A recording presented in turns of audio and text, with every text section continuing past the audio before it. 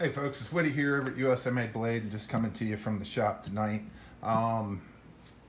This video is kind of coming out of necessity from, we've got just a handful of customers, but they've been asking some questions lately.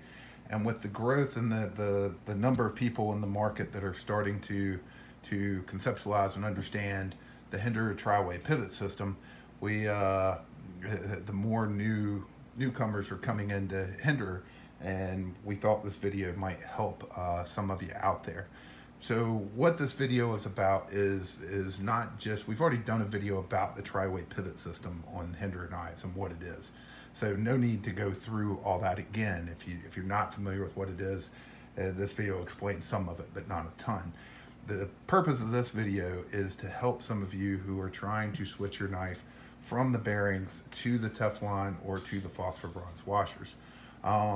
We've had like I said, just a handful of customers, and we move a lot of Hinderers, but a handful of customers who seem to be having some issues with it. And I'm hoping this video might help them out. So just to start, to give you an idea, what we have here is we've got 3 Hinderer knives. These are all 3 mine, so no need to worry about what we're doing with them or anything else. These all belong to me. You'll be able to tell very quickly that they're all used and have been well loved. But so we'll start with the Eclipse 3-inch, which has been a big time everyday carry of mine recently. Love this little knife. And this knife is on bearings, and as you can tell, it fires like a rocket. Everything's great.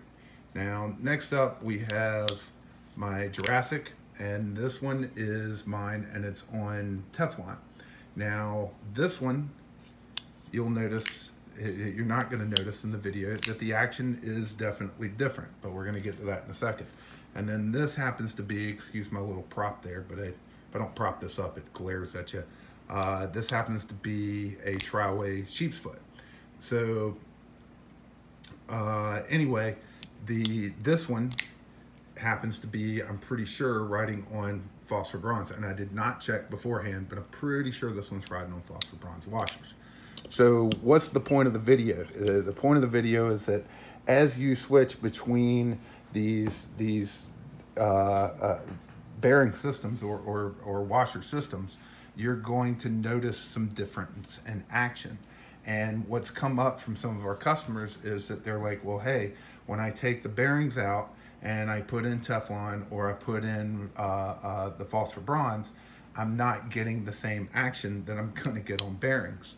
And without sounding condescending, there's no doubt you're definitely not going to get the same action. So the reason I have these 3 knives set up here is because one, we're going to take this one apart and switch it around here in just a minute, and probably this one as well. This is an older one. This is not on the tri-way pivot system, and this is on Teflon, and this took time to break in. But what you're going to notice is with the older model and that's being on Teflon is that you're not going to get that same action. If I don't put pressure on this and flip it properly, it's not going to do the same as the Eclipse, whereas the Eclipse on bearings, it doesn't matter. I can press it pretty darn light. As long as it's got a good detent on it, it's gonna fly open. So you're going to have a little bit of difference between them, especially when you go switching them. So same is true for the phosphor bronze. This one's definitely flipping very well. It's definitely got a little stronger detent as they've started doing over the last couple years, but you'll be able to tell if I'm trying to flip it really light. There we go. Really light, barely. As soon as I start feeling it break that detent, I'm taking pressure off. We're not getting all the way open. These are you're just not gonna get the same action, but you can get darn good action with them. Whereas if I'm trying to do it with the bearings in it,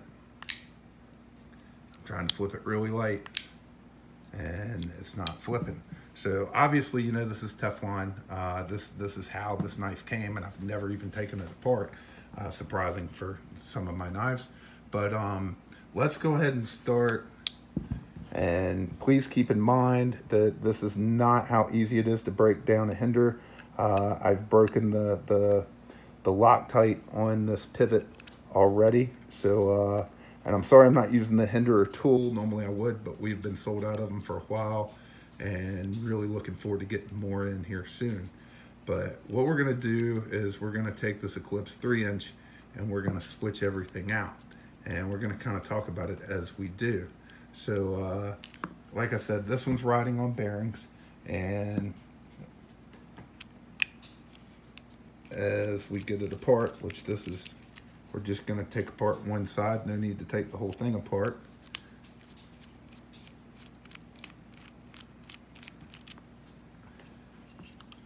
So this happens to be the bronze anodized version, which is mine, and it's been holding up great. So as you can see, I can get that to focus in properly. We are sitting on those bearings. Some people have asked me, does it matter which way the bearings are facing? No, honestly, it does not. I like to have, so you'll notice there's an open side, and so there's a closed side and an open side. Personally, for me, I like to have the open side facing out, but it doesn't matter. We've seen them put together all sorts of different ways, and we've never seen it make a difference. Now, when it comes to, let's switch to Teflon. So I like to put my spacer in first and then my Teflon, because if you put the Teflon in first, it doesn't quite fit in that hole. It's close, but not quite. And then we're putting the other spacer in, and then the Teflon. Excuse my knife, it's a little dirty on the inside. I don't know if y'all can see that or not. Now, I promise you there's a reason I'm doing all this. So we'll get to it. Just give me a second to get this back together. There we go. I like to hear that snap. Now, in the past, I've done videos about Teflon and back on the older gens, and that Hinderers have a break-in period. Now, this is especially true. The original Hinderers came with Teflon, and the whole point of the tri-way pivot system is, hey, I'm going to be around sand or dirt or out in the woods or doing whatever. Well, Teflon's the best way to go.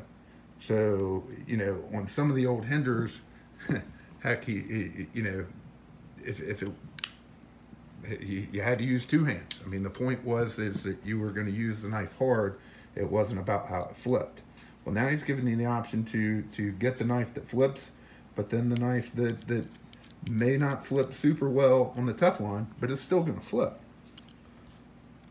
So, and I, you know, this is one of those things. It's not a crack on any of my customers, because it especially when you're dealing with Teflon, what we're going to get to is that there is a tuning process. So I just put that back together very quickly, and we are sitting heavily to the right. And let's see, is there blade play?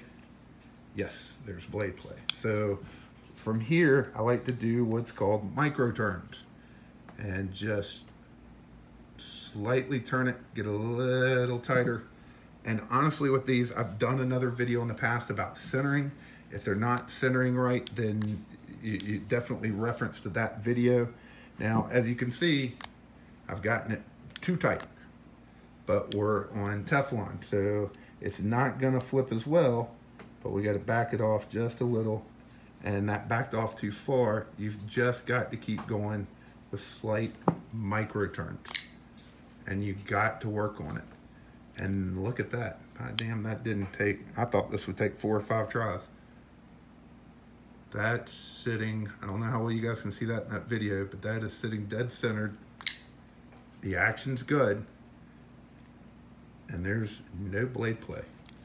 So it can be done. And guys, you got to remember, we're an authorized anodizing dealer for Hinderer.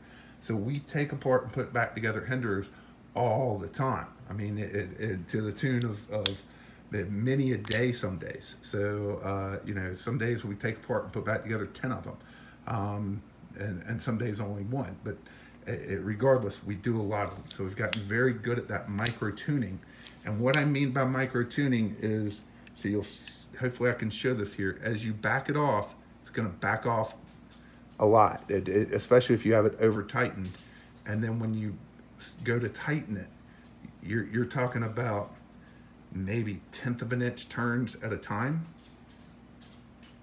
And you kind of got to just test. You got to kind of just work the angle. But once again, you guys saw me earlier trying to slow flip this and it would open all the way. Let's see if it still will. It will not. And that's where you're going to see the difference. There is definitely going to be a difference. Now, the other thing that I want to reference with this is with Teflon, as I referenced in older videos, there is a break-in period. So if you're gonna switch to Teflon, you got to give that Teflon time, and that Teflon kind of works into all the tiny little micro spaces in there and gets everything. They're self-lubricating, so gets everything, you know, moving better over time. So once again, I think if I carried this for a week or so on Teflon, it would flip not as good as bearings, and it certainly isn't going to close like it does with bearings, but it'll get a lot closer, a whole lot closer. And there are some people out there, there's some folks that are just, that are Hinderer nuts that have been old school with the Teflon, and they can get these things to where they're drop shutty close with no play. And that's impressive, and you can get there, but it just takes some time. So keep in mind that break-in period is there. It's not going to be the same action. Now, once again, and I'm sorry, I know this is going really long, but I just want to really address this the best I can. And I apologize, I'm working from behind the camera here. So we're going to switch now over to the Phosphor bronze. Now, here's where there's also another difference. Personally, to me, Phosphor bronze, Teflon, it doesn't matter. I know there's some differences in what environment you're going to be in, and Rick really loves the Teflon. He prefers the Teflon, and I get it. I mean, they definitely are the best for the dirtier environments. But switching over to the Phosphor bronze, this is where the other difference is. It's important when you're dealing with Phosphor bronze, and usually I use mineral oil, but I'm at work and I just have this little thing, so don't have to see me make a mess of it. It's important because Phosphor bronze washers are not self-lubricating, so you definitely got to get a little lubrication in there. You don't have to put the whole damn bottle in there just to squirt. So I got to be honest with you, I rarely carry with Phosphor bronze, but they definitely work. And the more you're willing to work with these on those micro turns, the more you'll see how well they work. There's that snap. So, all right. Get this put back together.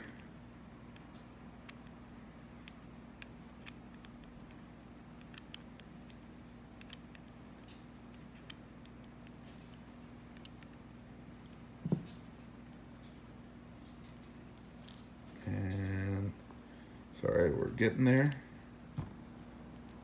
I seem a little shaky. That's because I went for a big run earlier trying to keep up with my wife, who's turning into an exercise fanatic.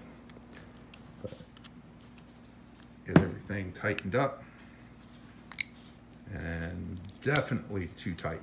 You can see it won't even flip all the way open. So once again, we're too tight, and sorry, take it away to look at and we're sitting a little off center.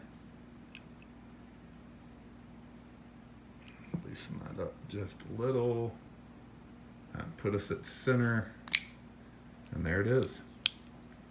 Flipping great.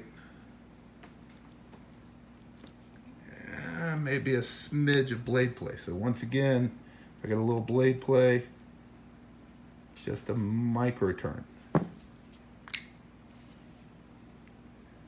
that did it. No blade play, flipping well. But once again, if I try and just lightly, well, lightly, there it goes. It's not going to be the same as bearings. I mean, it's just not, but by darn, it's close. I mean, it's really close. Still not going to be drop shutty, but once again, give that lube a little time to work its way in there, and the action's just going to continue to improve. But once again, Phosphor bronze, they're not self-lubricating, so you are going to have to definitely get some lube in your pivot every once in a while. So I hope this helps. Once again, this copper one is mine, and this is running on Phosphor bronze, and it runs great.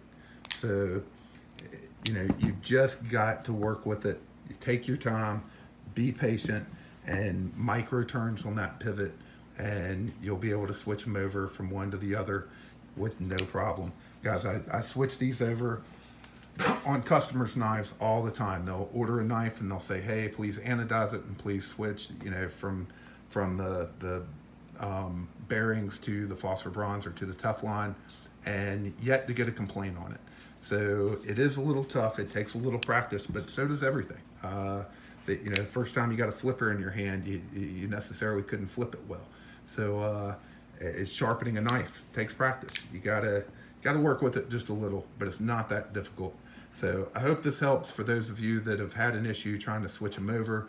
But it's a fantastic system. Like I said, I personally haven't seen a problem with it, and I've switched a ton of knives over, and there hasn't been an issue. But if we can help in any way, you can always email me at scott@usamadeblade.com. That's Scott with 2 T's. And all these knives, as far as right now, we carry a good number of Hinderer knives, and they're available on our site at usamadeblade.com. And as always, folks, we appreciate you watching.